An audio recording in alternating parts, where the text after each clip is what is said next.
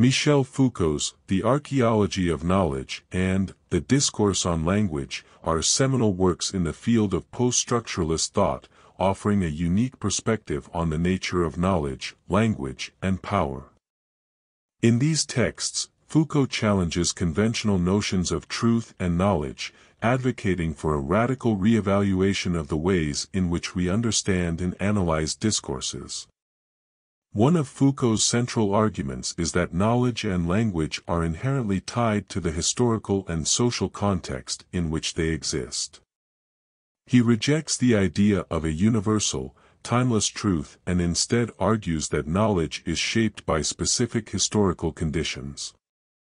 In The Archaeology of Knowledge, he describes the method of archaeology, which involves excavating and analyzing discourses in their historical and contextual specificity. This method is a departure from traditional approaches to knowledge, which assume the existence of a stable, objective truth.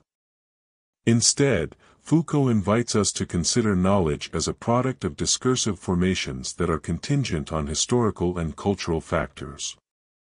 Foucault's emphasis on the historical and contextual nature of knowledge challenges the idea of a single, unchanging reality. He contends that our understanding of reality is constructed through discourses, and these discourses are in constant flux. This perspective is deeply influenced by his rejection of the traditional, transcendental subject, a notion that has historically underpinned many philosophical and scientific discourses. In Foucault's view, there is no singular, rational subject that stands above and beyond discourse to access objective truth. Instead, knowledge is created through the interplay of discourses and their associated power dynamics. The idea of power is central to Foucault's analysis. He argues that power is not a monolithic force imposed from above, but rather it operates in a diffuse and pervasive manner throughout society.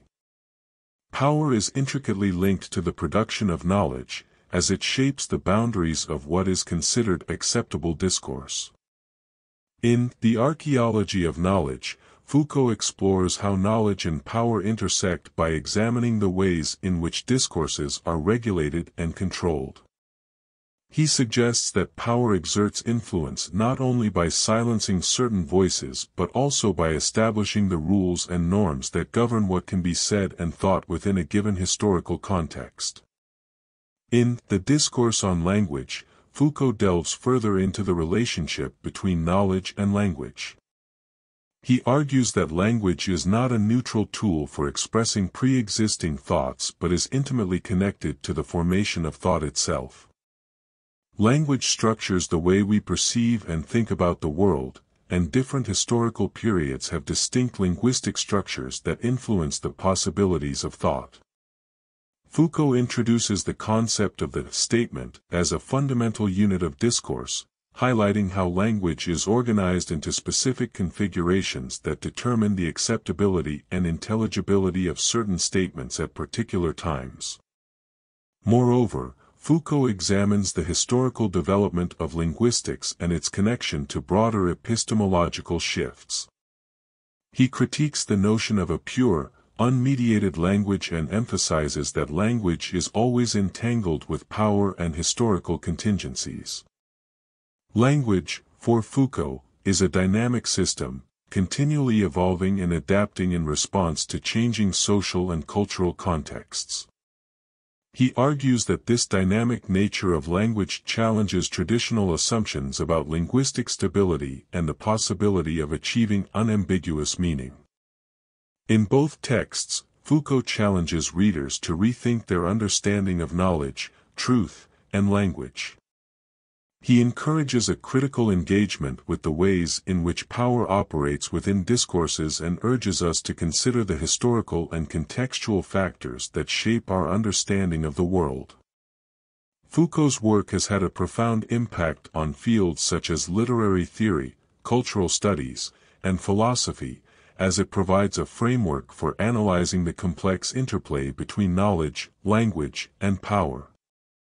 In conclusion, Michel Foucault's The Archaeology of Knowledge and The Discourse on Language, present a radical departure from traditional conceptions of knowledge and language.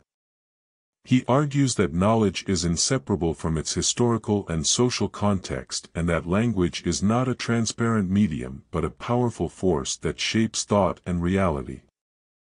By introducing the method of archaeology in examining the relationship between knowledge and power, Foucault challenges established epistemological and linguistic paradigms, opening up new avenues for critical inquiry and analysis in the realms of philosophy, literature, and the social sciences.